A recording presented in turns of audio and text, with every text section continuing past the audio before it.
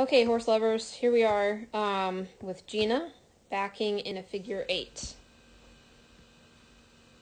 So I get her backing first, and then I yield the shoulder, back, shoulder, back, shoulder, all the while hoping for lightness on the halter. That was a little sharper turn than I meant to ask for there, and you can see how that put a little tweak on her back legs.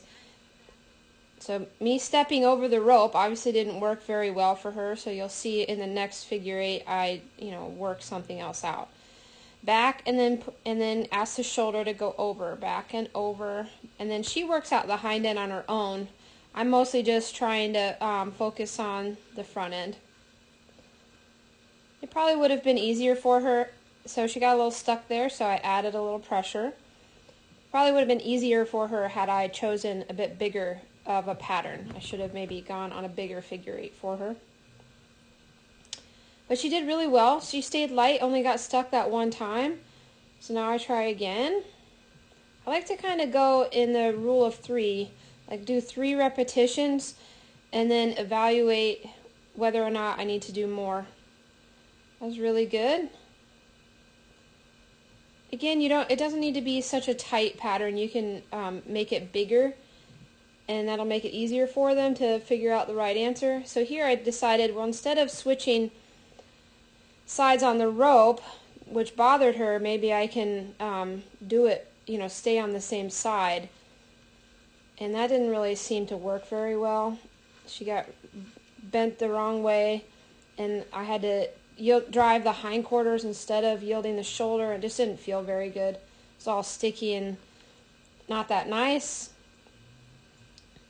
So no big deal. I tried something. It wasn't really the outcome I was looking for, so now I'm going to give it a go one more time. But to help avoid having to deal with all the rope, I'm just going to put it up over her back, the extra rope.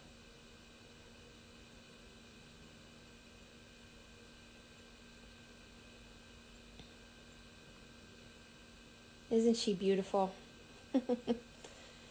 All my Englishy friends are probably just horrified by her mane. I should, trim it the way they do for English things. Okay, back and over. All just with the halter, right? It's just about where I'm taking the halter, and it's her job to stay in the halter.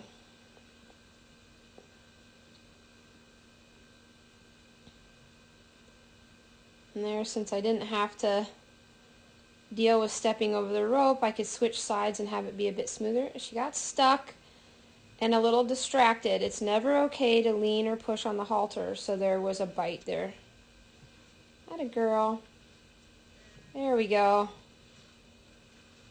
Nice and steady. That was good. Again, she got stuck in one spot, and there's a little sticky spot. Not too bad.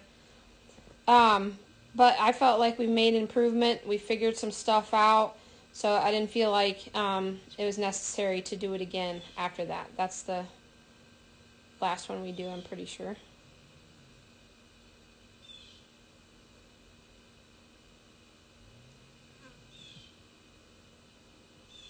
Oh, maybe not. I'll do it again. Okay.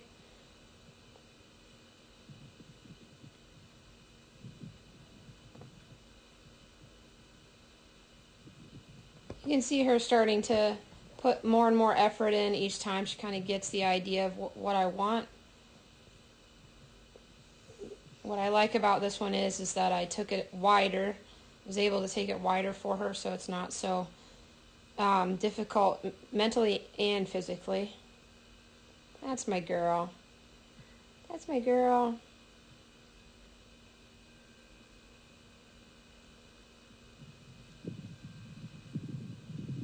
You can see how taking it wider makes it easier. It's not nearly as sticky. Now, of course, eventually I want her to lower her neck and tuck her nose and, all of those good things. But this is the first time I asked her to do this, and I'm really pleased with the outcome. Good girl.